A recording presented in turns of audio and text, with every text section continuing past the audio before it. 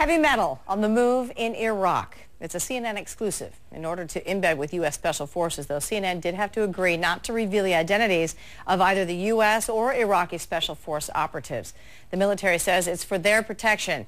They could be identified by enemy forces around the world. Our Cal Perry has this report now on a raid targeting more than a dozen alleged members of Al-Qaeda. The Green Berets, one of America's elite military units, prepare for a mission in Hilla, Iraq, in the middle of what used to be known as the Triangle of Death. Heavy metal blares while they gear up, but tonight these highly trained soldiers who are used to being out in front will take a back seat.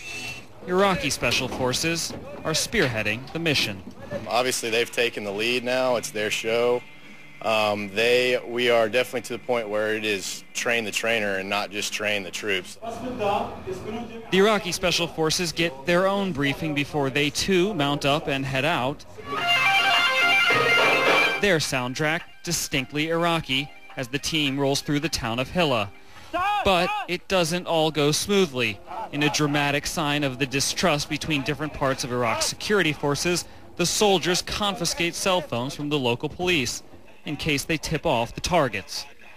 Off the paved roads, clouds of sand obscure the soldiers' view. Radios crackle as they close in.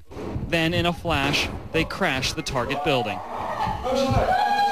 The Emergency Response Brigade, basically Iraqi Special Forces backed by United States Special Forces, Green Berets, have detained who they believe to be alleged members of Al-Qaeda.